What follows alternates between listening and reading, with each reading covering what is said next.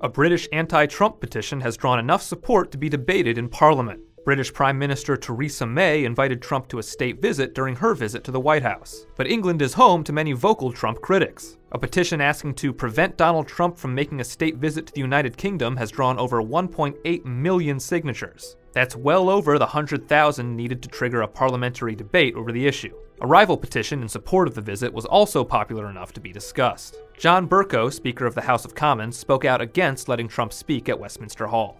Our opposition to racism and to sexism, and our support for equality before the law and an independent judiciary are hugely important considerations in the House of Commons. Parliament's debate is expected to draw thousands of protesters. An Ipsos Mori survey for the Evening Standard found that the British public is in favor of the visit by 53 to 42%.